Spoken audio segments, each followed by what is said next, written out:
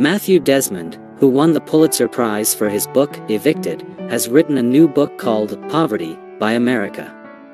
It is about how poverty keeps happening in the wealthy United States. Desmond says that the wealthy and the middle class, as well as the government and social policies, are also to blame for the situation.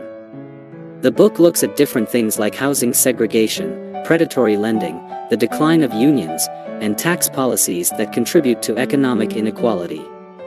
Desmond also says that it wouldn't take a miracle to end poverty, and that a $177 billion investment would be enough to end hunger and homelessness and drive down the many agonizing correlates of poverty, like violence, sickness, and despair.